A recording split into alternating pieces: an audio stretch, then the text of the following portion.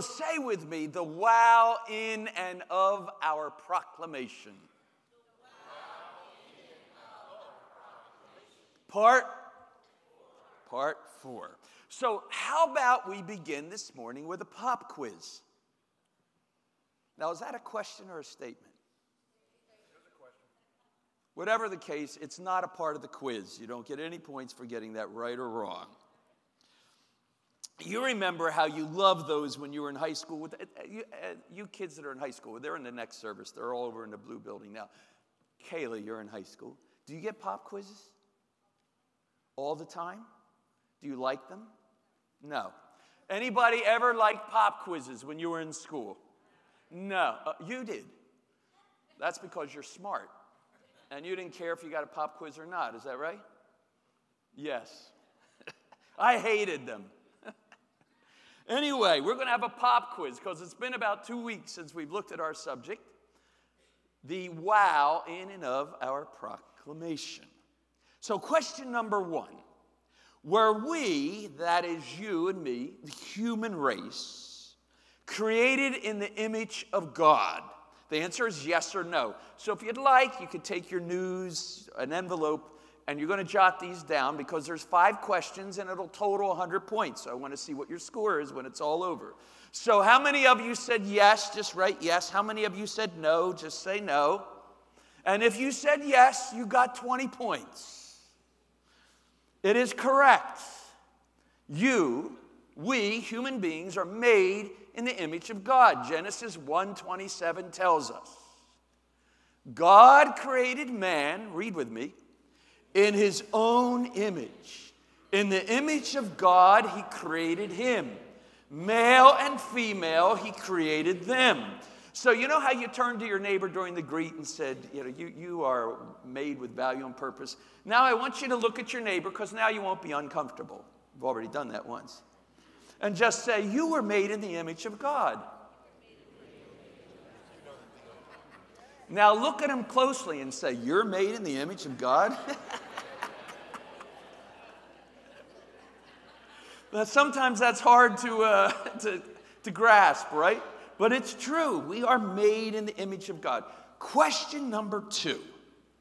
The term given by Christian theologians to that moment in time when God put on flesh and became a man is called the incarnation of Christ.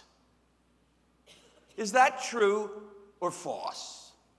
You got your little envelope? You got a pen in front of you? Write it down. That time in history when God put on flesh and became a man, is that known or referred to by theologians as the incarnation of Christ? How many of you said yes? How many of you didn't know? How many of you said no? If you said yes, you got another 20 points. You're at 40 on your way to 100. Here it is, look. John 1:14. The Word, come on.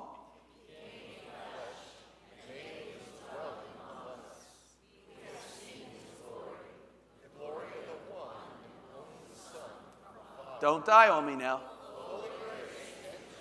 Full of grace and truth. Theologians call that the incarnation of Christ. I was thinking how oftentimes you go by a church and it's called the Church of the Incarnation. And it's referencing when God put on flesh through his son, Jesus, and became a human being. Question number 3. Was there a purpose in God putting on flesh and becoming a man? Was there a purpose for God putting on flesh and becoming a man? If you said yes, give yourself another 20 points. You're doing good on your pop quiz. You're at 60. How cool is that? It's still a failing grade. But I will give you the rest of the questions. Question number 4. Sorry to do this to you. It's not true or false. It's not yes or no. It's an essay question. But you can answer this with 2 words, by the way. In fact, last night somebody answered it with 1. They nailed it. What was God's purpose? We said he came, he put on flesh. Now the subsequent question is, what was his purpose? So it's an essay. Go ahead, write it down. Log it in your brain. Push the save button. Now it's time to talk back to your pastor. So what would you say? 2 words. What was his purpose? One at a time. Raise your hand. Like in school. Yes, Catherine. To save. Anybody else want to add to that? Yeah, Ben. Redemption.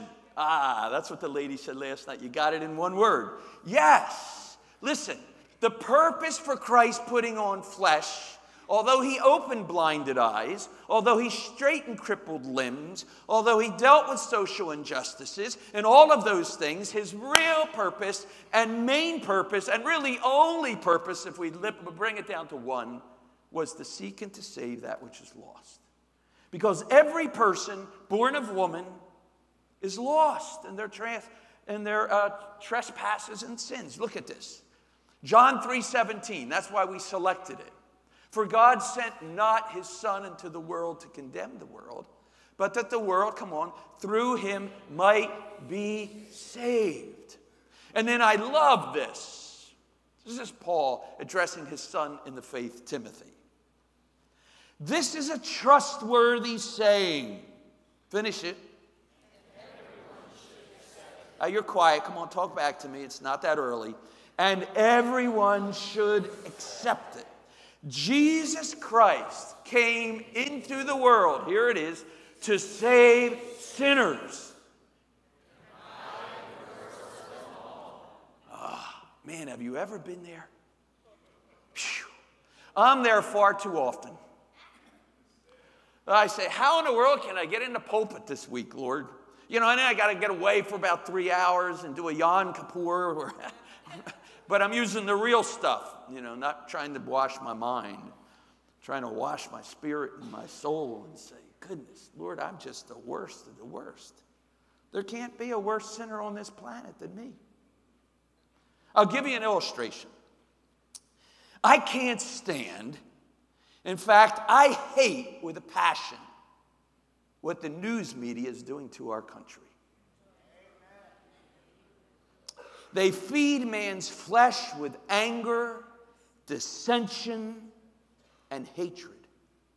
They create division on every front, financially, morally, spiritually, and racially, and seem to not care what the consequences are. I've never lived in a more economically and racially tense world.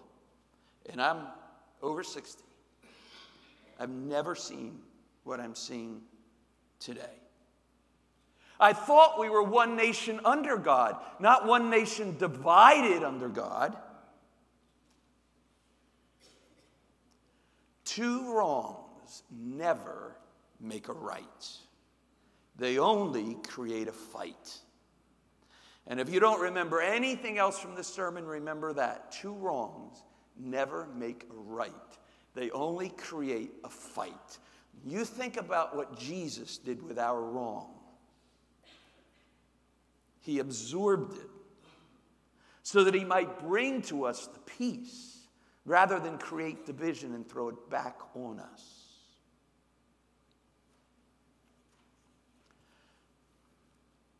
When I listen to the rhetoric, the hatred, the fighting, the instigation, sometimes I'll be watching the news. And I tell you that. I flip back and forth between CNN and Fox because I figure the truth is somewhere in the middle.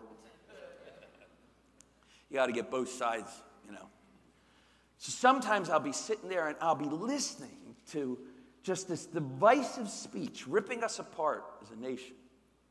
And I'll say to myself, God, just strike that guy with a stroke.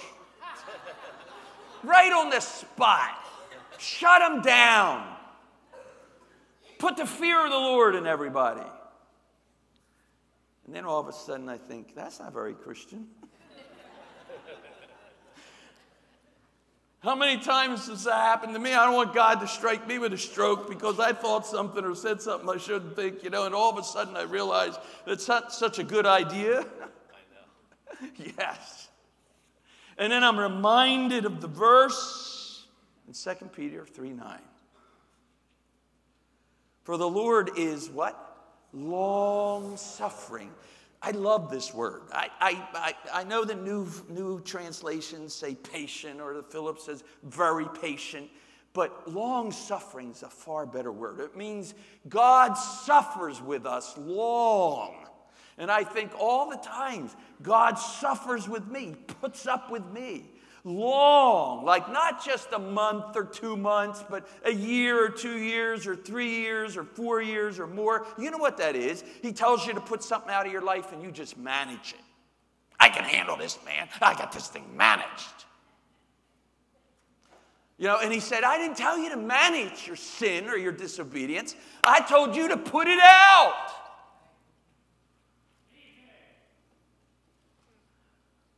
Long-suffering.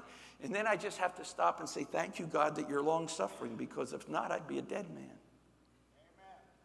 Thank you for that one amen, Ben. You all should have said amen. Let's try it. Amen. Yes, but he's long-suffering. Why? Not willing that any of us should perish. He's giving us that time to get where we need to be. Maybe, just maybe, there are times when people call a stroke down on me. I'm glad God didn't hear him. Listen to these wise and profound words. Oh, by the way, because it's underneath and I got to put it somewhere else because it's going to mess me up. Sermons now are not only in English in the main lobby, if you want a transcript, but they're in Spanish. So those of you who are more comfortable or you have family, you can pick one up. Listen to this. The ultimate weakness of violence is that it is a descending spiral, begetting the very thing it seeks to destroy. Instead of diminishing evil, it multiplies it. Through violence, you may murder the liar, but you cannot murder the lie, nor establish the truth. Through violence, you may murder the hater, but you do not murder hate. In fact, violence merely increases hate. So it goes. Returning violence for violence multiplies violence, adding deeper darkness to a night already devoid of stars. Darkness cannot drive out darkness. Only light can do that.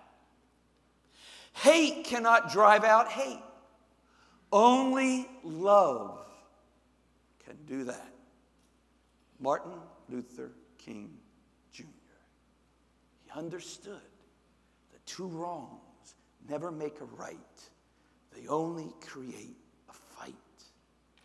For God so loved the world that he gave his only begotten Son, that whosoever would believe in him would not perish, but have everlasting life.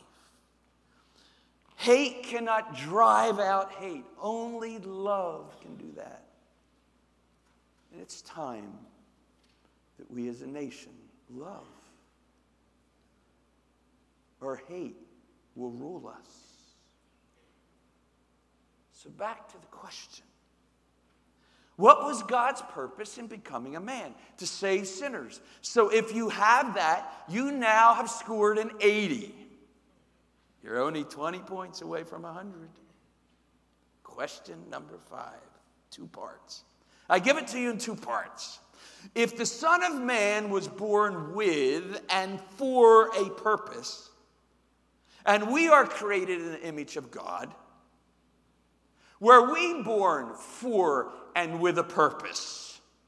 Yes or no? Yes. If you put yes, give yourselves 10. So you're at a 90. I don't think that's quite an A, right? When I was in high school, an A was, what, 93 or above? Is that correct? How about you guys? Somewhere around there? So here's the second part. Since you were born with and for a purpose, do you know what that purpose is? We just said, yes, I was born with value and purpose, promise and potential. Do you know what it is? So maybe this will help you out a little bit. It's a hint. So here we go. The revealed truth of the Trinity is at the core of the Christian faith. And so from antiquity, we have begun our prayers in the name of the Father, and of the Son, and of the Holy Spirit. Our God is one, but He is a communion of persons, not solitary, and we are invited into that kind of relationship with Him in and through Jesus Christ. So those of you who come from a Roman Catholic background, Anglican, High Church, Orthodox, you do this. Or maybe you do it this way. And you look at it as you're saying, Father, Son, and Holy Spirit. But in actuality, I want you to see how rooted in the depths of this tradition, which has been overshadowed by its rhetoric and its repetitiveness, is such a profound truth.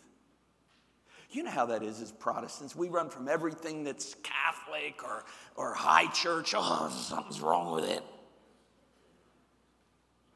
Look at the power in this. You know what this says? It tells you why you were born and for the purpose for which you were born. We are to love, look at this vertical beam. We are to love God with all of our heart, soul, mind, and strength. Come on. And we're to love our neighbor as ourselves. It's the horizontal beam. So you don't have to ask yourself, what is my purpose? Why was I born? Because God tells us. He summarizes it in the 2 great commandments. It's this. It's the vertical beam, to love God. It's this. It's the horizontal beam, to love your neighbor as yourself. So whenever you wonder, what is my purpose? Be Catholic for a day. It won't hurt you any.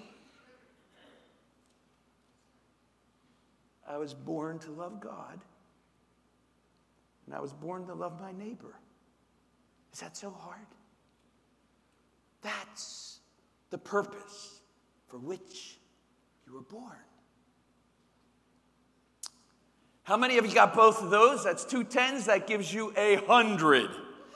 If you got 100, come see me after church. Maybe I'll give you a $100 bill. If there's too many of you, maybe I won't.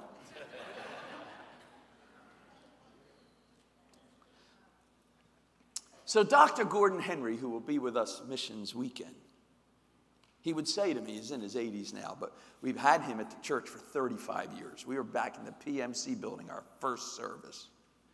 And he would say to me, Pastor, you have to do more than just tell people what they are to do. You have to tell them how they are to do it. Don't tell them just what to do. Tell them how they are to do it. Can I go one step further? Yes. All 6 of you, thank you. Can I go one step further? Yes.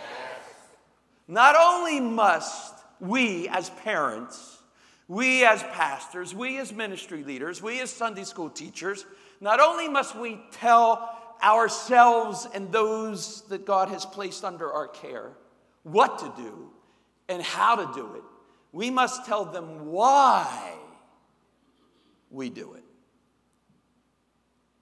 We live in an age where only 8% of everybody 35 years of age and under goes to church. 8%. If you look at that, that's 92% of those 35 and under don't go to church. Look at your own family. And if you have those 35 and under, and 9 out of 10 of them go to church, so to speak, you're the rarity. And I'm convinced is because we've fallen into this, whatever it is, where we just tell our kids, just don't do this. But we never tell them why they're not to do it. Because it's in the why that we face the struggles of life. I want to give you some examples. We say to our children, start the day off with the Lord. Read the Word and pray. Now, my second question would be, do you train them to do that? See, that's the how.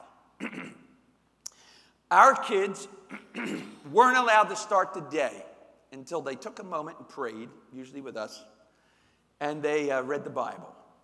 Now, they had a choice. They could read their children's Bible, or they could watch, at the time it was called Superbook.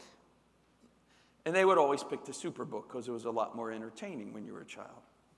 But they couldn't start the day unless they started it with the Lord. Now, why? If you just say to your kids, this is what you're supposed to do, this is how you're to do it, but you don't tell them why, then when they get old enough, they're just going to drop it. Like, who cares? I don't know why. Why do I do this? You do it because the Lord said, give us this day our daily bread. And we understand, right, Don, that we can't enter the day on our own, God forbid, because there's a way that seems right to a man, and the end thereof is death. And Proverbs 3, 5, and 6 tells us, what? Lean not, trust in the Lord with all your heart. Lean not upon your own understanding. In all your ways acknowledge Him.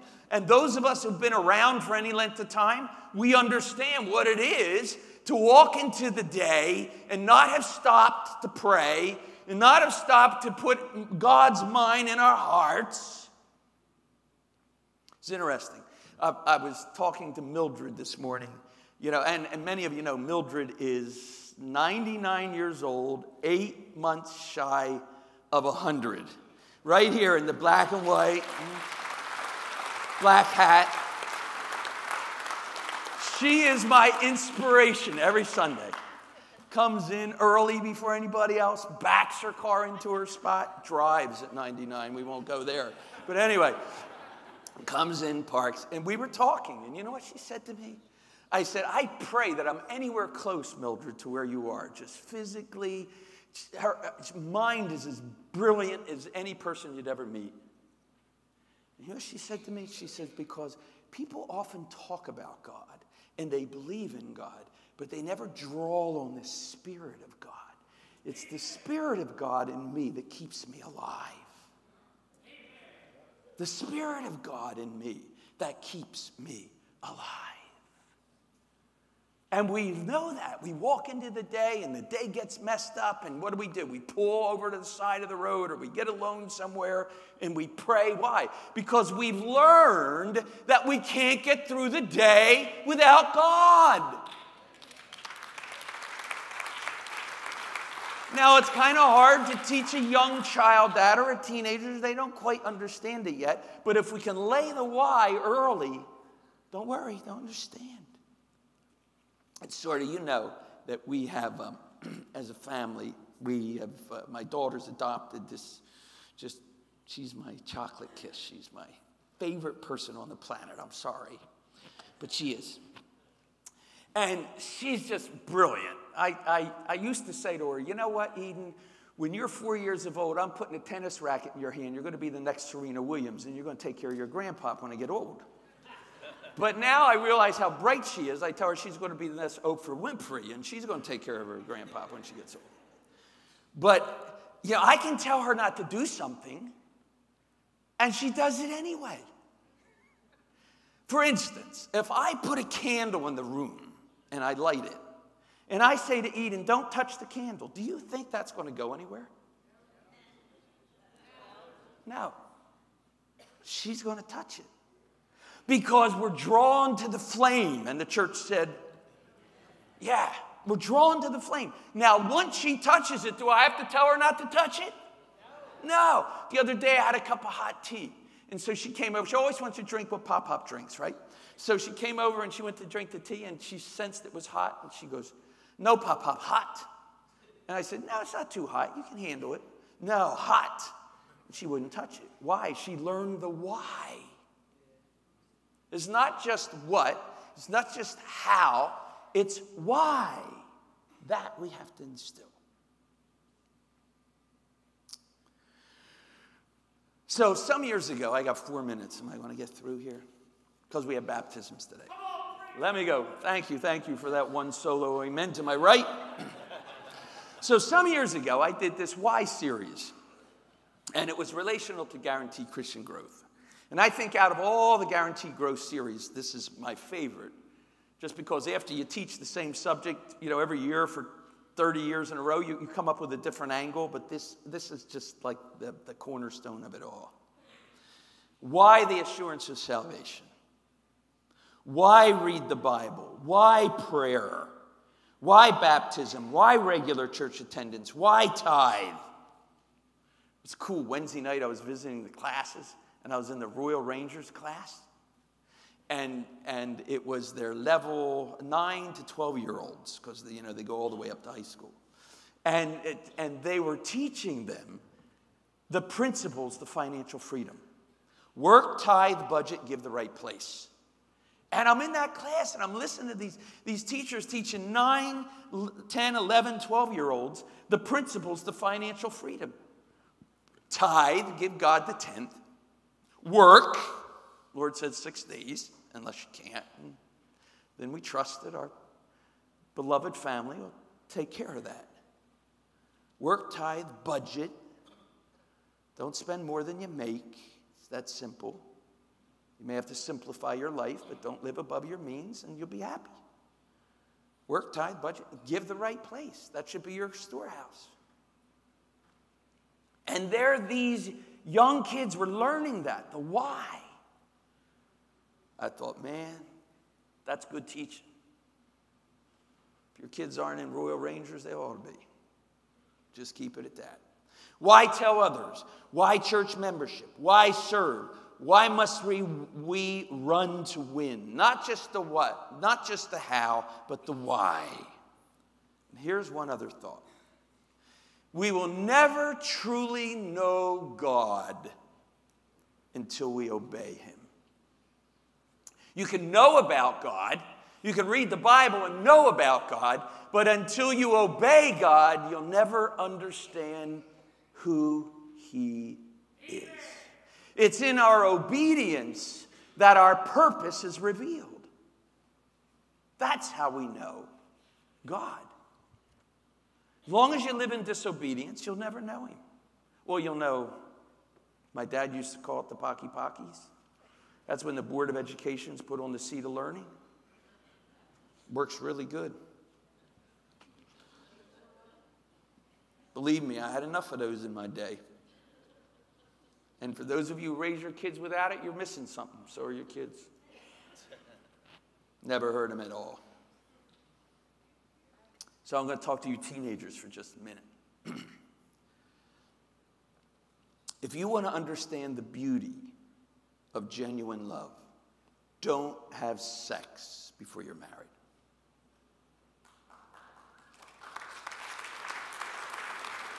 Now that's the don't, right? That's not the why. So let me give you the why. Because disobedience translates into damaged emotions, stolen gifts, unwanted pregnancies, and the list goes on. Obedience translates into wholesome, uncompromised, unparalleled oneness. And if you'd like a little further explanation on that, there's a beautiful pocket-sized paperback book written by your pastor called Love, Lust, and Lies. You can pick one up in the bookstore. You want to understand the euphoric presence of God? Be still. You'll never know the euphoric presence of God until you stop and you're still in his presence. Psalm 46:10. And if you want to lay hold of the true joy of life, serve others. Serve others. The Son of Man came not to be served, but to serve and to give his life a ransom for others. Love your neighbor as yourself. And if you're saying to me, Pastor, I don't know how in the world to get there, can I suggest to you that you have a loving pastoral staff? Ministry leaders, Sunday school teachers, come to us. There's 101 ways to serve God at this church. And if we can't find a place for you to serve here, we'll find a place for you to serve somewhere else. But you'll never know the joy of a life until you serve. There's something special about serving God. I was thinking the other day, and this is kind of off the subject, and I'm 45 seconds over. I was listening to the news, and they were saying that the government spends $65 billion in Pakistan alone, just in the embassy. $65 billion. Now, I don't understand all the, foreign military needs and protecting our freedoms. I'm not going to step on that. But I thought of something. What would happen if the government took $65 billion and gave it to all the churches that feed the poor, that have a soup kitchen, that reach out to the homeless? How would that transform our world? I thought we would never see it the same way again.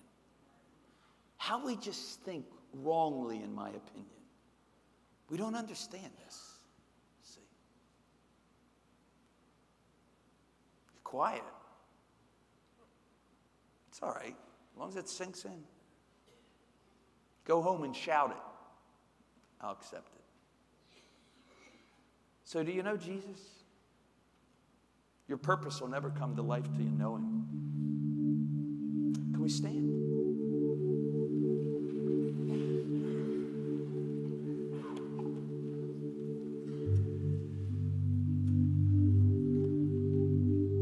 You say, Pastor, how do I know him? It's as simple as ABC. It really is. You start with an act of humility.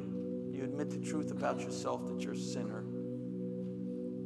God's holy, you're not. And the things that you do wrong separate you and me from a holy God. I think that'll come up on the screen. We admit that we're sinners. B, we believe the truth about God, that he did something about it in the person of his son, Jesus. Who came, put on flesh, went to a cross, take upon himself all of our wrong deeds, called sin, that separates us from God. C, we commit our lives to him, to his righteousness, not the church, not the sacrament, not mom, not dad, him, the only one who lived a holy life, took upon himself our sins so that the Father wouldn't see it. And D, there's a day when we do it. Just like there was a day you had a physical birth, there's a day that you have a spiritual birth. So let's pray to that end. Can we close our eyes and shut out all the distractions? Pray something like this. Just say, Father in heaven, thank you for loving me. I admit to you that I've done things that are wrong, and you've called those things sin. So I acknowledge to you that I am a sinner, and I'm sorry. I believe you sent Jesus, who took upon himself my sin. Thank you.